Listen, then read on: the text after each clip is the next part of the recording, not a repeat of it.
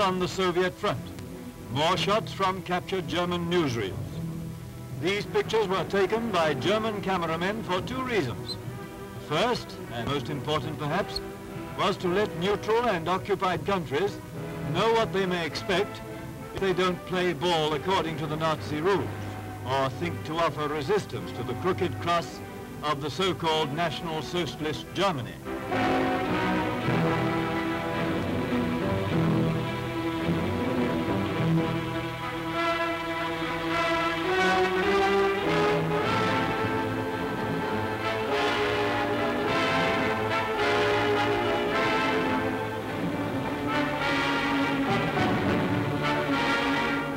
The second reason was to tell the German people what fine and annihilating work their troops are doing.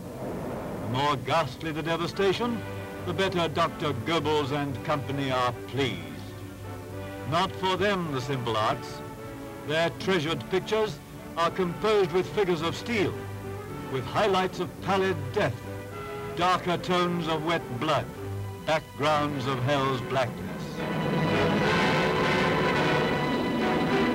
Yes, these pictures of ruthless air and ground attacks on Soviet villages and their peasant populations were taken to give pleasure to gentle German cinema goers and to scare the world into acquiescence of the new order Hitler proposes to build on the blood-soaked rubble of the old.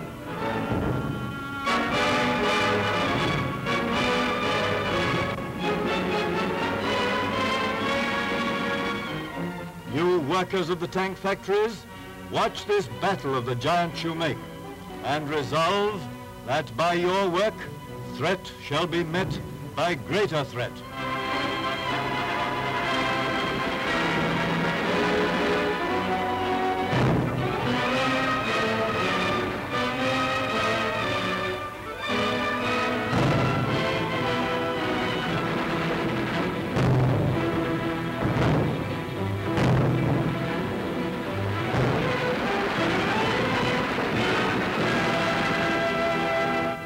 Ordnance workers, watch the guns and resolve that your strong arms shall make our soldiers' equipment superior to anything which may be brought against them or against you.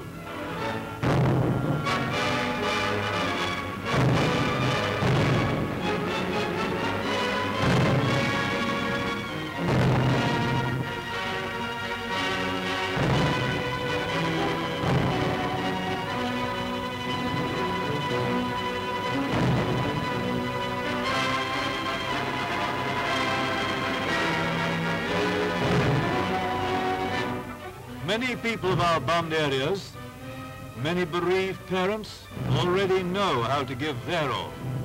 But watch these sickening scenes, all of us, and re-examine well our own consciences.